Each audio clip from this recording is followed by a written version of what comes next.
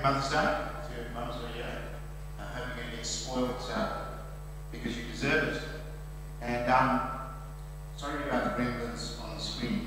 It just seems like there's mice in the system. So maybe just ignore that and let's focus on God's word here. Let me pray and then we'll get stuck into Galatians chapter 3, which is all about mums, really. Let me pray. Heavenly Father, thank you for this beautiful day.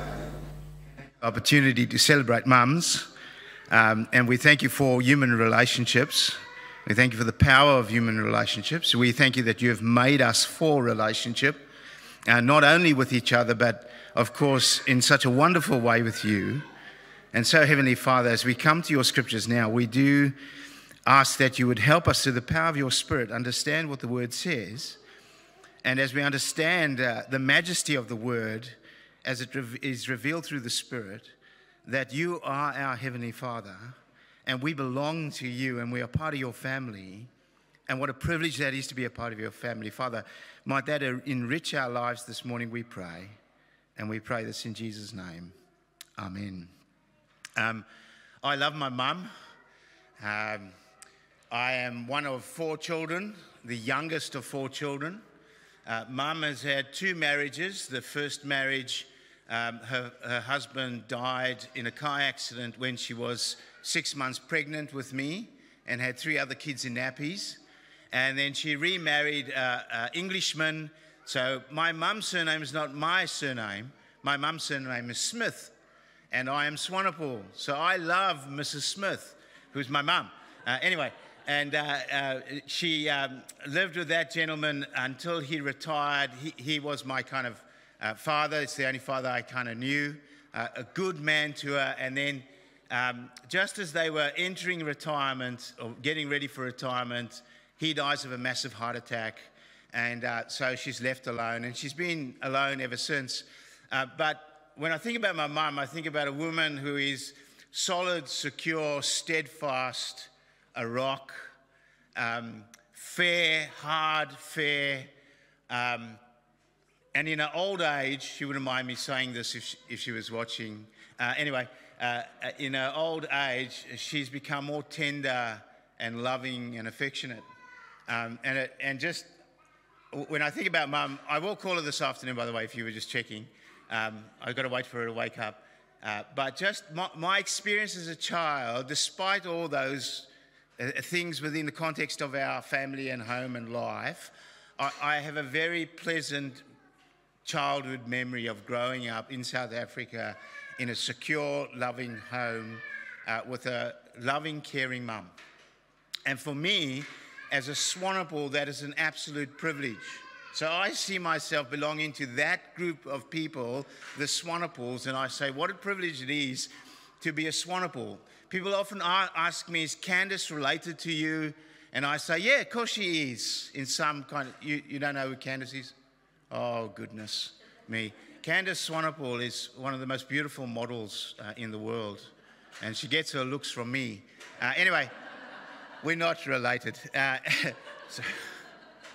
So when I think about Mother's Day and my mum and my relationship with my mum, I think what a privilege to have been raised by that woman. What a privilege to be part of that household, that family. But there's a second thing that I'm reminded of when I think about my mum, is not only the privilege, but the responsibility that comes with that privilege. The responsibility of being part of the Swanepoel clan. I would often recall coming home and saying, Mum, so-and-so does this in their home. Ever done that? And she would always respond very quickly, I don't care what they do in their home. In our home, we do this, right?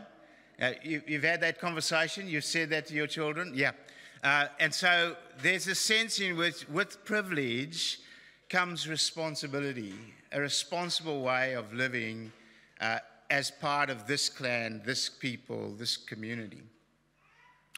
What's that got to do with Galatians chapter 3? Well, as I reflected on it, I thought, in essence, that's exactly what Paul is saying to the Gentiles. He is saying to them, Are you children of God? If you look at the passage, that's a question he raises. Are you children of God? And if you are children of God, how did you become children of God? And what does it mean to be children of God? That's his challenge to these Gentile people. Why? Because they're drifting away from their foundational principles, their roots, right? They think they can become children of God by following some sort of ritual practice that was practiced by the Jews. Whereas Paul actually writes to them and says to them quite clearly, don't be fools. This is how you became children of God. He says how you become children of God is that you received the Spirit from God. How did you receive the Spirit from God?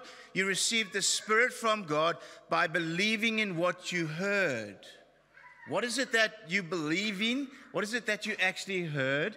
Paul says to them, you heard the story about Jesus. You heard the story about that Jesus is the Son of God who came to earth, who lived on earth, gave his life as a ransom for many, for all of humanity. He died on a cross to deal with sin and death, and then he rose again, and by rising again, he conquered death and said to the people of God, put your trust in me, believe in me. And Paul says, this is how you became part of the family of God. This is how you became children of God. This is how you inherited eternal life. You simply believed the story. You believed the promise. You get it? You believed the story about Jesus. That's how you became a child of God. And now he spins it on its head and he says, and that's exactly how the Israelites became the children of God. They actually became the children of God in the exact same way, by simply believing the promises of God. Not by obeying a bunch of rules and laws. No. They became the children of God by believing the promise of God. And that's why Paul says here in Galatians that we, as children of God, are actually children of Abraham. We come from the same family tree. This is how he expresses it. Listen, you foolish Galatians, who has bewitched you?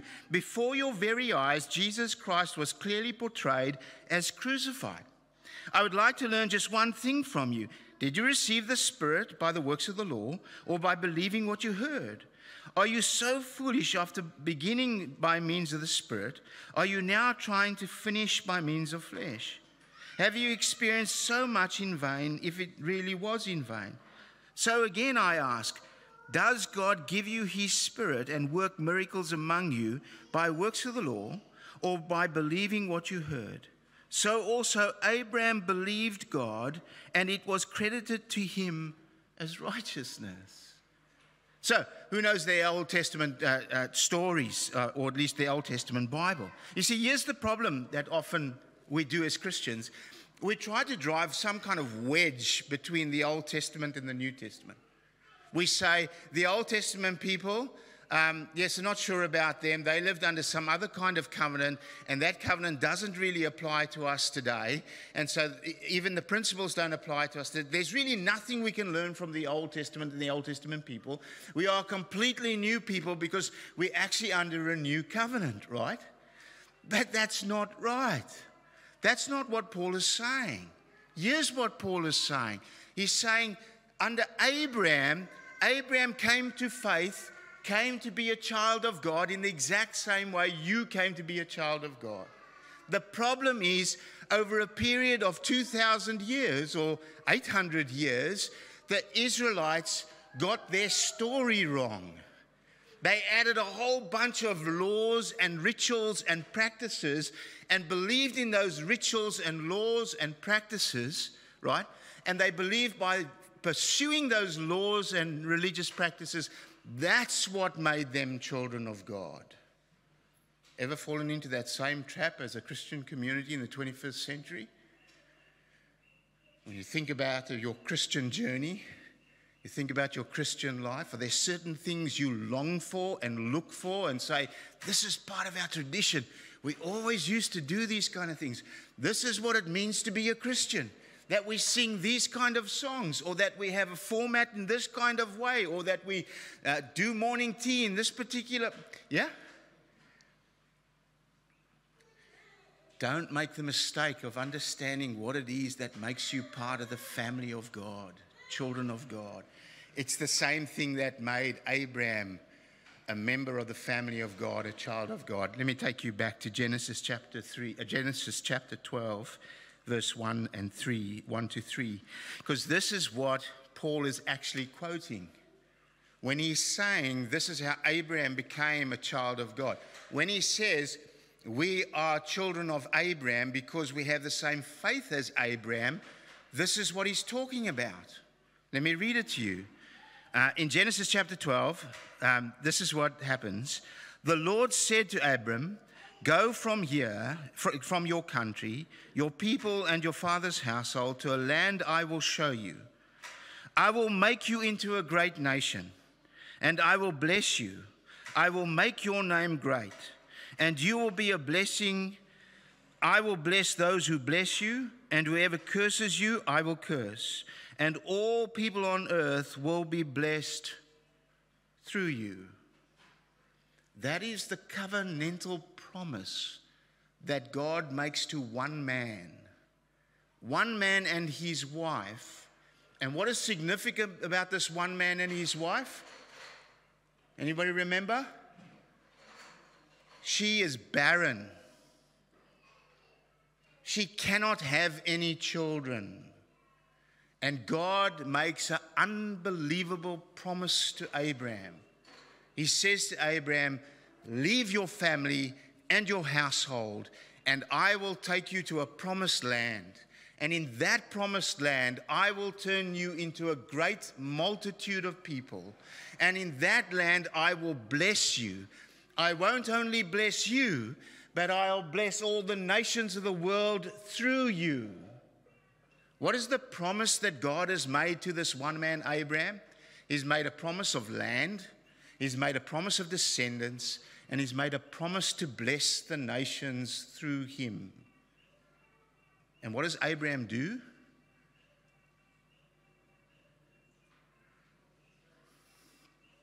He believes.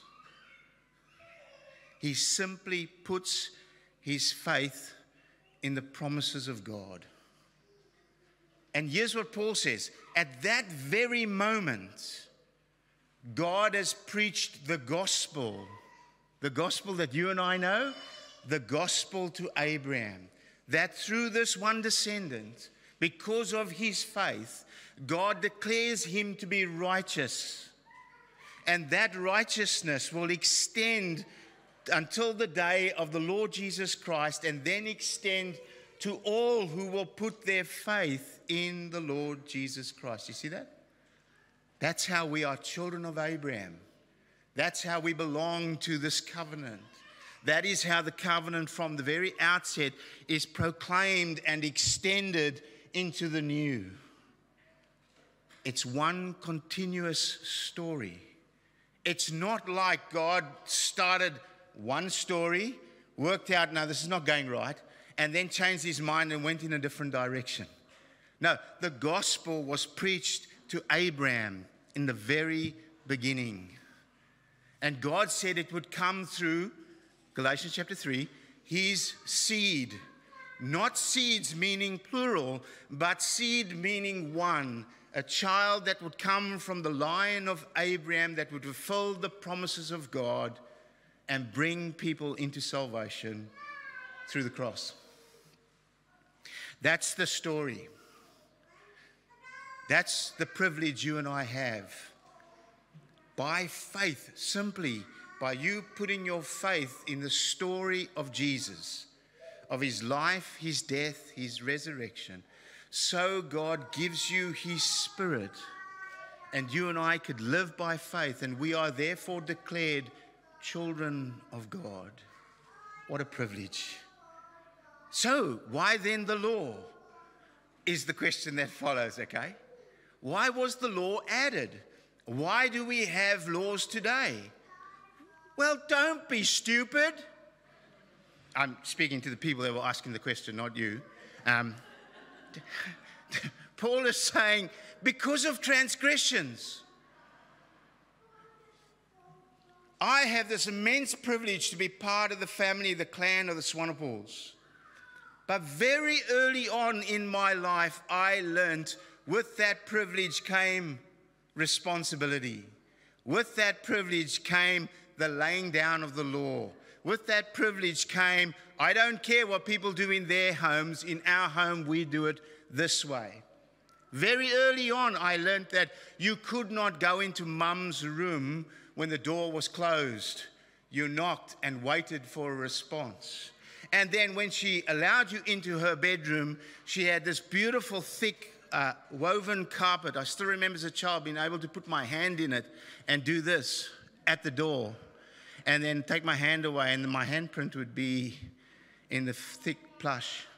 I know modern day, we don't talk about thick plush carpets anymore. That's gross, right? It's full of germs. Anyway, back then, that's what you could do, right?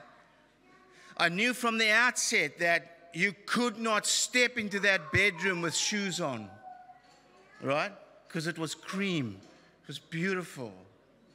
There were rules that needed to be obeyed, right? Because it wasn't anarchy. Because that's what happens when there are no rules, right? Or have I got it wrong? There need to be rules, right? Or do we live in a modern society today where we can actually say, no, there are no restrictions, no rules. Just let every child develop as they see fit. Don't tell a child no. Don't tell a child stop. Just let them go, man. I mean, do you honestly believe that is a thing?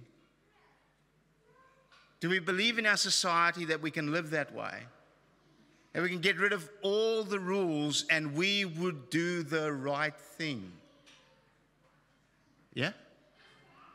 No. And so that's the point of the law. God gave the law to Moses some 430 years later simply because they were the people of God, because they had been rescued. And now they were going into the promised land. And in the promised land, surrounding them were the tribes and the other nations of the world. And they had their own set of rules. And they were horrific to live under. They were barbaric to live under. Those kind of societies. And so what God does is he takes a nation and he puts them in the promised land. And he says, you are my people living in my land, now live my way. And he gives the law. And in that law itself, that they should live the way God intended them to live, that in itself is a signpost to the world to say, you've got it wrong. Come and see how we live. Come and see how we farm. Come and see how we look after our widows, our orphans, and our children. Come and see how we treat each other. Come and see how we worship our God. See that? As those laws are laid down, the laws in and of themselves are good laws. There's nothing wrong with the laws. What the law does is highlight your and my wickedness. The law in itself, if the law could provide righteousness, it would. But it can't because what? You and I can't keep the law. It's not a problem with the law. It's the problem with you and I. It's the problem that we don't know how to live. And so, yeah, Jesus takes God's law, 480 laws or whatever they were, and don't get this in your mind that they were bad laws. They were not bad laws. They were good laws for the good of the people, so that those people might be a blessing to the nations. And then he takes those laws, and Jesus himself summarizes the law and says, here's the summary of God's law. Love God, love your neighbor. We seem to think when we become children of God, and we've received this wonderful privilege because we've believed in Jesus Christ and the cross, that now no laws apply, that we have grace and freedom to do what we like. But that's just not true. While you wait for the return of the Lord Jesus Christ, here's what you should do. Love God with all your heart, your mind, your strength, your soul. Love your neighbor as yourself. In actual fact, in 2 weeks' time, we'll look at it again where Paul actually says in Galatians chapter 5, he says, this is the law you now live under. It's not the law of sin and death that you now live under. You now live under a law of the Spirit. And so live by the Spirit. And the only law that matters, Paul says, is love for one another. And then he expresses what that love looks like through the fruits of the Spirit. Patience, kindness, gentleness, self-control, joy, all of those. And so what Paul is doing in this particular chapter, at this point in chapter 3, is he's saying to the people of God, understand the foundation. Here's the foundation. You have the privilege of being children of God. How did you become children of God? You heard the story about Jesus. As Abraham heard the promises of God, and you, through the power of the Holy Spirit, believed in that story. And so you were given the Spirit of God, and you are now children of God by faith. And that's it. This is the beautiful thing about being a Swanepoel, is you can't disown me. I'm sorry for those families that have gone through those sort of things where disowning of children and stuff. My own son is not even living at home at the moment, but the other day he came home and said, Dad, give me a hug. And I was like, yep, let's have a hug. He's a Swanepoel. No matter what's going on in his life, I will never disown him. He has that privilege. But am I pleased with his behavior? No. Is my mum pleased with some of my behavior? No. Is God pleased with some of your behavior and my behavior? No. That's why we have the law. But in the midst of that, if you continue to live by faith alone, through grace alone, in the power of the Spirit alone, the Spirit that gives life, you are a child of God. You are sons and daughters of Abraham. The one covenant that was made, the promise that was made, that was ultimately fulfilled in Jesus. God said to Abraham, I will give you land, I will give you descendants, and I will bless you. God says to you and me through the story of Jesus, I will give you land. Where's our home? Here on earth? No, in heaven. But God's promise is to restore heaven and earth to its former glory, land. God says, if you put your faith and trust in the Lord Jesus Christ, you are my child. You and every person from every tribe, tongue, and nation of the world, you become children of God, descendants, and blessing. There can be no greater blessing than being a child of God, filled with the Spirit of God, living in this world, loving the world, showing the blessings of God in the way you love the world and love each other, and living for the ultimate kingdom and our future glory.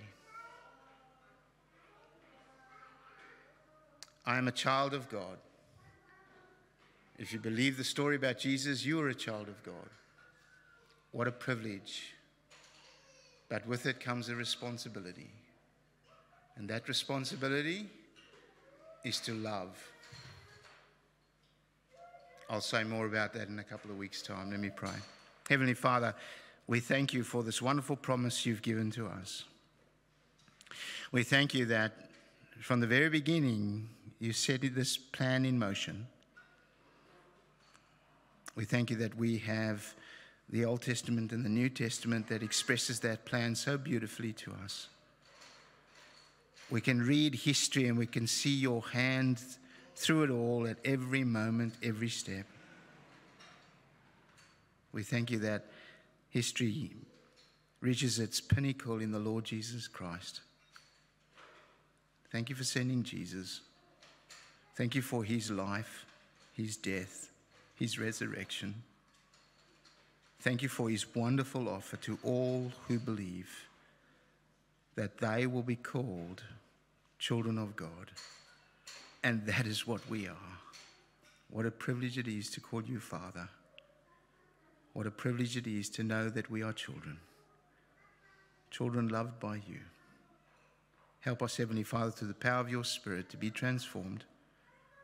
Help us not only to enjoy the privilege, but to understand the responsibility to love.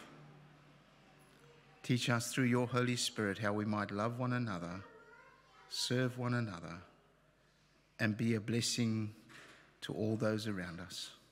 And we pray this in Jesus' name. Amen.